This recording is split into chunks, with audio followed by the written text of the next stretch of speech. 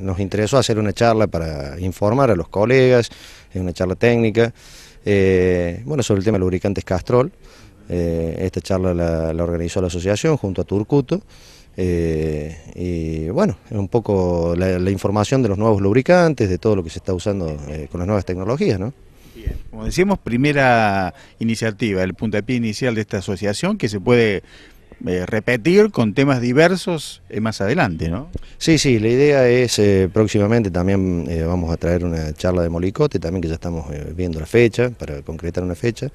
Y bueno, todo va a depender de que los colegas vayan también sumándose como para poder realizar más seguido todas estas charlas, claro. E incluso algunas visitas a fábricas también, ¿no? Fábricas de filtros y lubricantes. ¿Se han sumado algunos más en los últimos días? Sí, se ha sumado bastante gente, así que bueno, hoy esperamos aproximadamente entre unos 50 y 60 personas. Bueno, y eso es bueno para la unidad de los mecánicos, ¿no?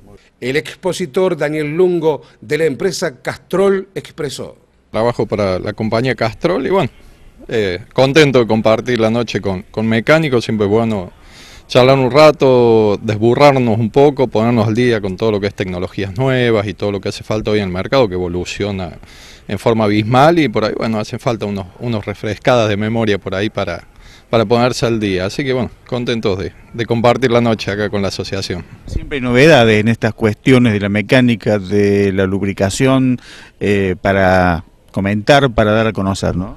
Sí, la verdad es que junto con la tecnología de los vehículos, que evoluciona en forma abismal, o sea, tecnológicamente, con todos los sistemas anticontaminación que hay, que hacen que evolucione en forma muy rápida, de la mano viene la evolución de los lubricantes, que sí o sí va de la mano con los fierros nuevos y las tecnologías nuevas, ¿no? O sea, el tema es un poquito eso, la charla, entender el porqué de los lubricantes modernos para los vehículos modernos. Bien. ¿Tiene algún antecedente usted que haya dado alguna charla así en otra asociación de mecánicos, en algún otro punto de la provincia o del país? Sí, hemos dado, por suerte, y siempre bien recibida y se saca provecho, en tanto por ejemplo a MUPTRAC en Córdoba, que es un poco cumple la función que cumplen ellos acá, y hasta incluso en escuelas técnicas, en ámbitos bien diversos, y siempre sirven, siempre suman algo al ambiente.